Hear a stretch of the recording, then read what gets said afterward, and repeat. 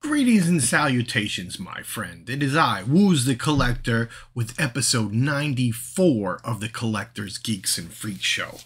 This week, I got monsters, titans. Yep, I got my overfill of it. I did sign up for Apple TV, signed up for it, got 4 months. I'm going to cancel because I think that was the only show I wanted to watch on Apple TV is Legacy of Monsters. That was pretty good. It was, I'm sorry, Monarch Legacy of Monsters. I enjoyed it because I wanted to watch it before we went to see Godzilla X Kong, The New Empire, which we'll get to that. I thought I had heard somewhere or I had read somewhere that Monarch led up to that. All that TV show it was 10 episodes. It showed how Monarch began. John Goodman's character from the original Kong, you see him running, and we get to see him as a younger version of him, but it's not John Goodman, it's another actor. Kurt Russell and Wyatt Russell playing the same character was great. Wyatt played a younger version of Lee, who is the army guy, and Kurt Russell played him as the older guy. I don't want to go any more into that, but it was really cool show. I enjoyed it. It was one of those shows where I wanted to keep watching it, so that was a good thing. But in my opinion, I did not need to watch it before going to see the new movie because I really didn't see anything that led up to the new movie or any of the characters from the TV show in the movie. There may have been mentions here and there, but that's about it. But I would watch, if you're a Godzilla fan, Titan fan, Kaiju fan, it's a good show to watch. I enjoyed it. I give it probably 4 stars. Then we went to see Godzilla. I keep screwing up the name. I don't know why Kong is always coming first in my head, but it's Godzilla X Kong, The New Empire. We saw it in XD at Cinemark, which is always great viewing in there. For the most part, it was okay. It's not the best one so far. I like the one originally when it was them two versus each other, and that was one of the coolest fights. Is them going at it before they make friends to go beat up the new bad guy, and they got to get some new bad guys. I did read that online. The villains kind of lacklustered out. You got this Scar King, and I don't want to ruin the movie, but it goes all the way back into the past and about Godzilla, how Godzilla locked him up, and all this other stuff. So it's got a backstory. But it really didn't fit in my mind with the Monarch TV show, too. So if you watch Monarch before Godzilla, you're going to have a question in your head just like I do. Because in Monarch, when they go through the portals, or a human goes through the portals, time is different. It's slower. When you come back many years later if you stay too long. So that was kind of confusing, and maybe they addressed it in one of the other movies and I don't remember it. But now in this movie, it seems like time runs normal because they have an outpost in Center Earth, or whatever the hell they call it, the middle of the planet where all the Titans come from. The great thing about it too, the movie, which is probably my favorite new character, Mothra. Mothra was cool as hell. Is one of my favorite Godzilla characters. But this movie, I would probably give a 3 or a 2. It was enjoyable to see in the XD. I'm glad I didn't pay for the D-box seats, because to me that wouldn't have been worth it if it's not that great of a movie. I'll probably watch it again on TV or something, because I may watch all of them in a row one time. Who knows? I do get on those kicks every once in a while. So that's what I watched all this week. So if you're a Godzilla fan, you'll love it. If you're a kind of a fan like I am, I'm on the fence about it. Monarch TV show, in my opinion, was better than the movie. But that's my opinion. Watch them and see what you think. All right, guys. Oh, and another thing, too, I noticed, too. Best Buy, as it came April 1st, no more movies at Best Buy. So, if you any of you collectors out there like me, Best Buy has finally closed its doors on Blu-rays and DVDs. I think video games are next, and it looks like they got rid of physical music as well. So, the only place left is my specialty sites, or like Amazon or Target maybe, but I even heard Target and Walmart. Even when you go in their stores, the games and everything are getting less because they're planning on phasing it out as well. But I did hit some local stores this week. I hit my local Target, which I found nothing. I got some stuff from my local Walmart, real dirt cheap clearance, half price McFarlane figures from Best Buy, and Amazon had Pops and Marvel Core boxes for dirt cheap, less than half off. These are the only things I'm buying right now because we're saving up for Vegas. So I'm keeping my spending low. But I'm going to share with you guys what I got this week over at Walmart. And I'm not a huge G.I. Joe fan, but this was originally $24.99. I picked up Lady J for $20 because I like the 6-inch figures. And I figure I could probably turn around. The card isn't that bad. It's a little warped, but for $10, I picked it up. Also at this Walmart, they had Superpower, McFarlane Superpower DC figures. $2. So I picked up Nightwing and Green Lantern. Nightwing's got a couple little tears in his card. No, sorry, Nightwing's over here. He's got a little tear in the card there. But for $2, and these were originally $10, I believe, I picked them up. I do have a couple of the first wave, and I believe this is the second wave. So that's all I found in the stores this week. Best Buy, again, you take your chances. I warn everybody. I take my chances myself, but this isn't clearance or anything like that. So if it's really bad, you can return it to the store. And that's one of my weekly stomping grounds almost, you know, when we go out and do our shopping and everything. So I could easily return it, and I work about, my office is right around the corner as well if I wanted to. And once again, they put their big stickers on it, but this is Jake Garrett as the Flash. He was one of my favorite because it was the original Flash from the TV show in the WB Flash series, which I still haven't watched up till the final season. He was played by the original Flash from the, I think it was early 90s TV show. Can't remember the actor's name. I've seen him at Terrificon and a couple other things. Seems like a really nice guy, and I enjoyed his Jay Garrick on The Flash. So yeah, this was less than half off. I got it for $10. They were something like that. There was just two of them. I think they were like $10 and change. So I bid on them because these are usually $19 or $24.99 depending on where you find them. This was another one that I wanted for a little while because I am a villain fan. This is the Joker from Infinity Frontier. Probably one of my favorite Batman villains too. It's probably everybody's favorite Batman villains. Just because I mean, I like Heath Ledger. I know a lot of people Phoenix. I'm not even going to try to say his first name because I know I'm going to say it wrong. But I'm a Heath Ledger Batman, and not Jack Nicholson and Michael Keaton Batman. Those two movies were my favorites. So I'm a big fan of Joker because both of them, you got to look at it as it's a different universe. You know, not everything's the same. They had Marvel Corp box. This is the Love and Thunder box, $6.99. It comes with you had to get the extra large or extra small shirt. So it's 2 pops for $6.99. That's $3 a pop. To me, that's a no-brainer. If I could sell the t-shirt or give it away, it really doesn't matter to me.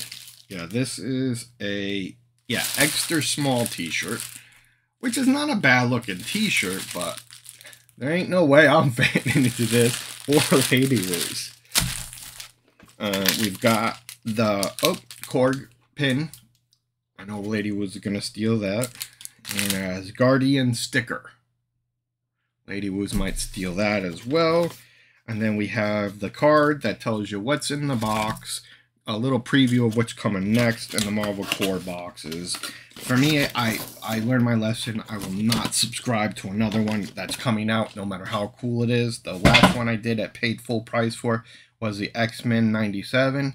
And that one was another cheap one, and I could have done without the t-shirt as well if I could get the pops for that cheap. So this box has got a glow-in-the-dark Mighty Thor, and it looks like Thor armored up. These two, everything else in the box to me is free, $3 a piece.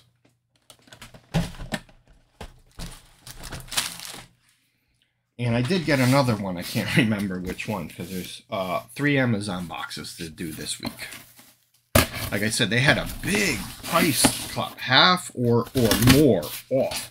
Some of the stuff I picked up was like 75% off. Oh, here's the other one. This was also $6.99. It's the new Marvels movie. $6.99. This had an offside steal. Oh, this is a small t-shirt.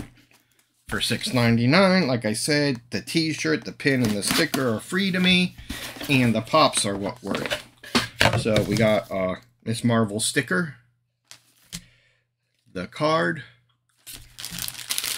a small t-shirt of the Marvels,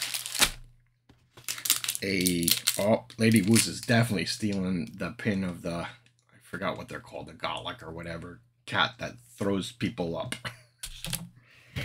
Oh, and look, she's gonna steal the Goose. That's Goose. That's right, that's Goose. Sorry, but he's some kind of alien cat. So I'm gonna slide these out. They actually wrap them now, and I've seen this, and I've heard people say they started wrapping these at Funko like that. We got Captain Marvel, which she's pretty cool pop, $3,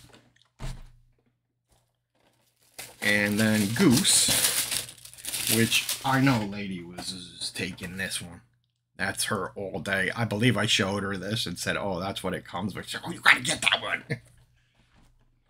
So, $3 each. Not bad. Got 2 more to go.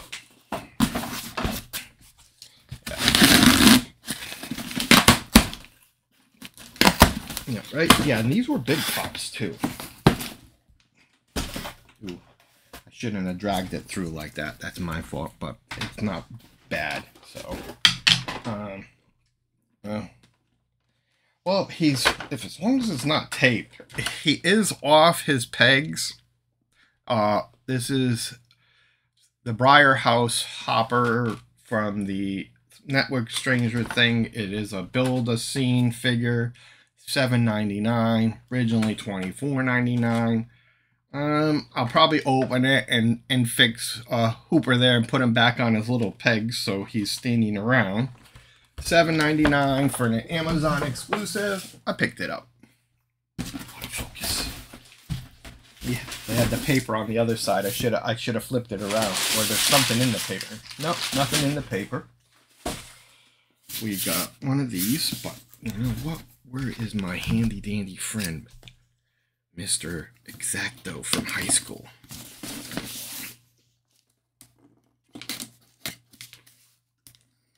Yeah, so now this week, I think I'm going to finish watching Dead City. Finally get that over with. I was going to pick something from Apple, but I didn't really see anything I want to watch right away, so I'm going to leave it. This was another Amazon exclusive. This one was $13.99. I have most of the set so far.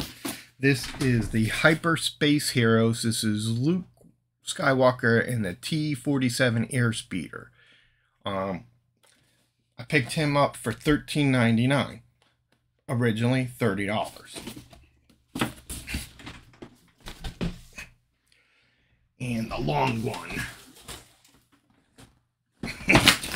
We'll open this guy. Oh, this guy's already open. And the Amazon driver was nice. He brought him right up to the porch for us. Oh, yep. Okay. So we've got a multitude in here. I did get a Marvel Legends figure. That came down to $10 because I did not have him yet, and I'm doing the Build-A-Figure for Koshu. This is Agent Wu from the WandaVision. So I picked him up, $10 Marvel Legends, which I'll buy Marvel Legends for $10 almost any day, as long as they're ones I like. We've got a couple small pops, and then we got one big one. All right. I got the Falcon for the Civil War set I'm working on. He was under $10, $14.99. This is a pop with a pin, Marvel pop with a pin. He was also under $10. I have a couple of the other pins that go like this one. This is an older Captain America with the pin, I believe. No, this is Avengers Beyond Earth's Mightiest. And they come with a pin.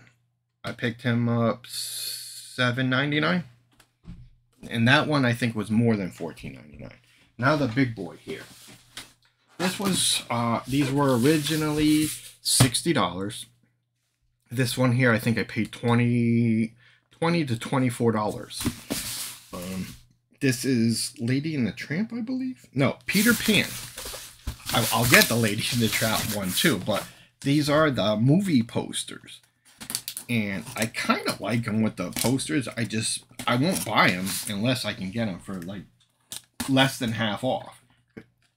Because even $30, I mean, it's a decent price for this, but it's still a little too high for me to bite. So if I can get them under $30, they're worth it. You know, Disney's always a good bet to buy when you're getting collectibles, and at least in my head, because they go up if you watch. I'm gonna have to dump them onto my lap.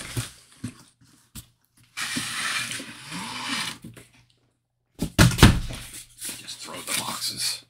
Throw the boxes. This is Disney 100 Peter Pan. You got a little Tinkerbell and Peter Pan there, and we're getting a glare. Oh, there you go. Not that bad there. Little side view. Peter Pan, this was less than $25. That's probably my biting point on these, 25. I did buy my Woo slip in a Snow White one and paid. Lady Woo's got it cheaper than that, but we got her Snow White because she's a big Snow White dopey collectible. So that's usually I buy my family collectibles too for the ones who do collect things. So that's about it this week. I think I'm going to do Dead City. No movies next weekend. We have to get up with the gang and plan some things to do in Vegas. Don't want to go out there with not a plan, because we didn't have a plan the first time me and Lady Woos went, and I don't like that. I got to have some kind of plan. I got to, even if I don't follow it, just something to go by. So we'll see how what I can get in watching this week. Who knows what I'll buy. I got a couple pre-orders here on Amazon. I'm holding off on Target pre-orders pretty much. I've seen them pop up. Star Wars new pops came out. Pre-orders sold out for the Target exclusives. But I've been pretty lucky finding stuff in store, either before the pre-order ships or at it. So, or they go on sale. And I get pissed. Because I get pissed, I jump on them. And then you could have waited a week or two, got them on sale. But if it's a hot item, there's no guarantees of that. So you got to make judgment calls sometimes. That's what I do with my collecting anyway. That's how I have so much crap, not crap, lovely collectibles. And this week, down in the Woo's dungeon, I unearthed my Hollywood video rack. Yep, when Hollywood Video went out of business, I think I spent $150 or $200. It might have been $250. I've got a 12-foot plus movie rack, both sides from Hollywood Video downstairs. One side full of DVDs and Blu-rays, 4Ks. The other side also half full of DVDs, 4Ks. There's other stuff on that. I haven't accessed that side yet, but it was just a big job to get to the one side. Lady Woos hasn't seen it. She says it's been a decade. She could be right, you know. You have problems, you let your depression get to you. I got that under wraps now, so I'm on a roll. I'm ready to go. Time to show you guys what I actually have. How passionate I am for it. So one of the things I love. I do this show because I like it. I don't care if people watch, but I like it when you do. I like the comments. I like the likes. I like the subscribers. I appreciate you all. Because we all should appreciate people. Ourselves included. Alright, enough of me rambling on, my friends. This is Wooz the Collector. I'll see you next week on the Collectors, Geeks, and Freaks Show 95. Episode 95. We're getting close to the 100, where I told you I have to video in here. Lady Woo's going to have to video. I'll have to show you how bad it is. But I have a new plan. Comics here from last week, still haven't touched. This stuff, the new stuff, has to get cataloged today. That's my new promise to myself. This way the piles don't get bigger. I got this all day long. This is Wooz the Collector, and I'm shutting my mouth and finally signing off.